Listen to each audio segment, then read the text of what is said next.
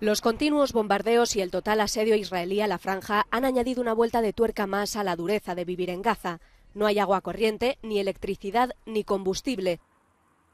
Desde el pasado sábado, la vida transcurre entre escombros y largas colas para recibir alimentos.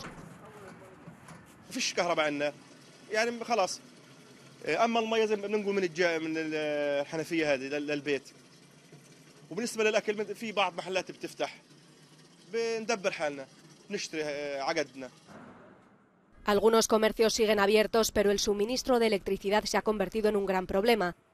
Las reservas de combustible se están agotando y la prioridad son los hospitales y centros médicos. Conseguir una simple barra de pan puede llevar todo el día.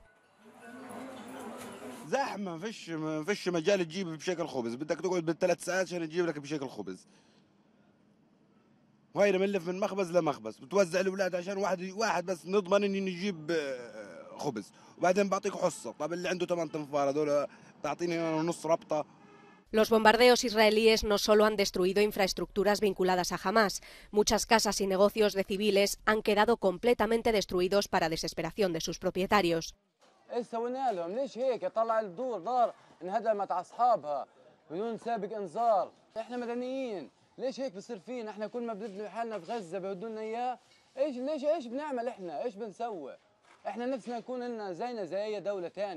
يكون لنا محلات شغل نسافر نطلع ننزل مش نصحى من سنة لسنة على حرب نتوقع كل يوم دمار يعني ايش ذنبنا.